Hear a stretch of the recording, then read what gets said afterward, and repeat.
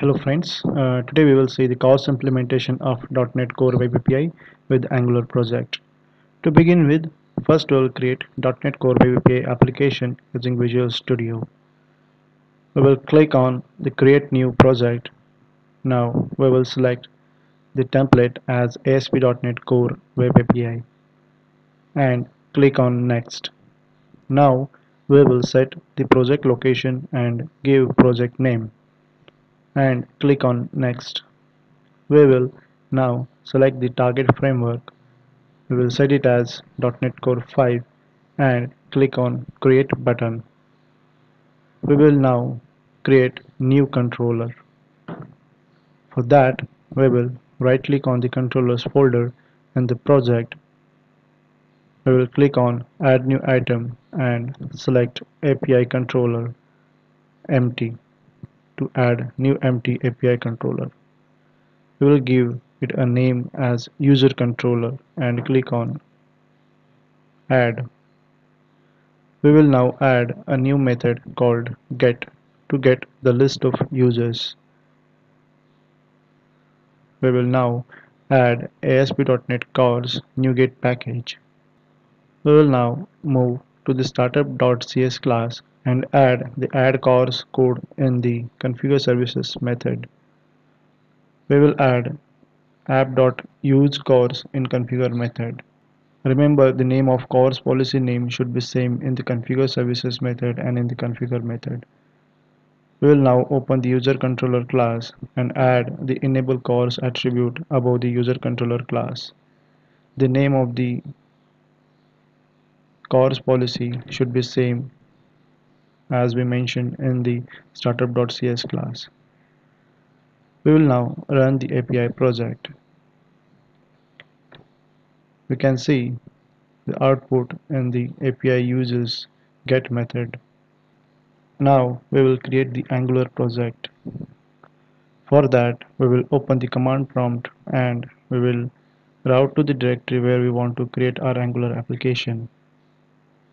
Now we will run ng new command space name of the Angular project and then press enter. We will select the routing as yes and select CSS as a style sheet default, and now it will create Angular project. We will now open it in Visual Studio Code using command code space dot. It will now open the project in Visual Studio Code editor. We will now create a new service using command ng space g space s space services slash user. It will create the user service class in the services folder. We will now create a user model class in models folder using command ng space g space cl space models slash user.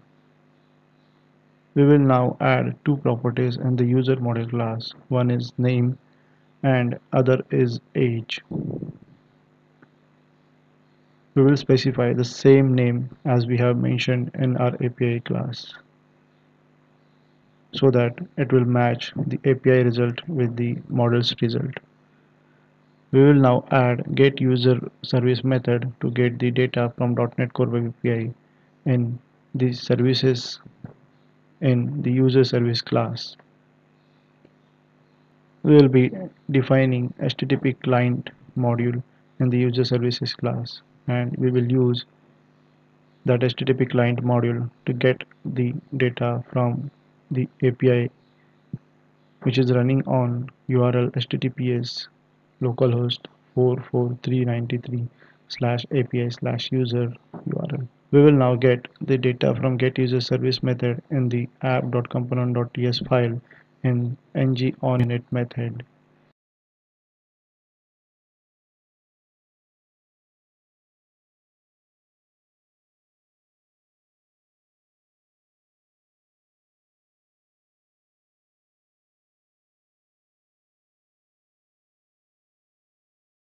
We will use the user list property of app.component.ts class in app.component.html class and show the name and age in div.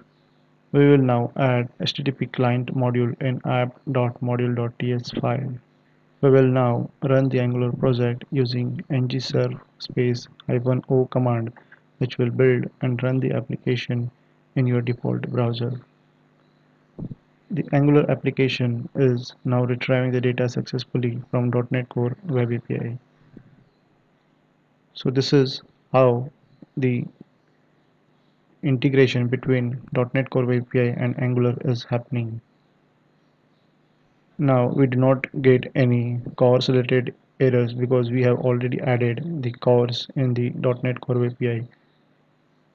Now we will comment out the .NET Core API code which implements the CORS implementation, and we will check again in the Angular application whether it is working fine or not without CORS implementation.